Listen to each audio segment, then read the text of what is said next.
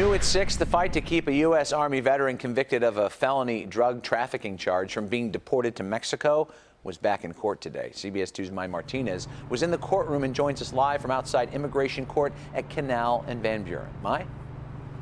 Rob, Miguel Perez Jr. is a legal resident of the U.S. and served 2 tours of duty in Afghanistan after 9/11.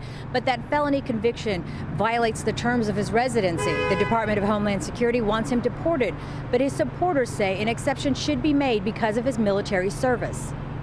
Miguel Perez Jr. appeared in court via closed-circuit television today, trying to convince a federal judge he should not be deported. Perez acknowledged his guilt in delivering cocaine to an undercover officer, but pointed out he took responsibility for the crime by pleading guilty and serving 7 years in prison. The defendant's attorney is asking the judge to grant Perez asylum on the grounds that because of his military service, Perez would likely be a target for torture, recruitment, or murder by Mexican drug cartels or gangs if he's deported. His family is hoping the judge will allow Perez to stay. We want our brother home, you know. He's been gone for a long time, no holidays together. He has to see his kids.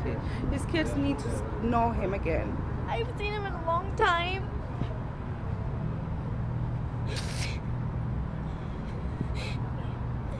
And I want him just to come home.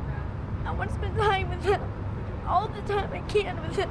Several politicians are also fighting on behalf of Perez, including U.S. Senator Tammy Duckworth, who sent this letter to the judge today, asking her to consider his military service, PTSD diagnosis, and strong family ties when ruling on this case.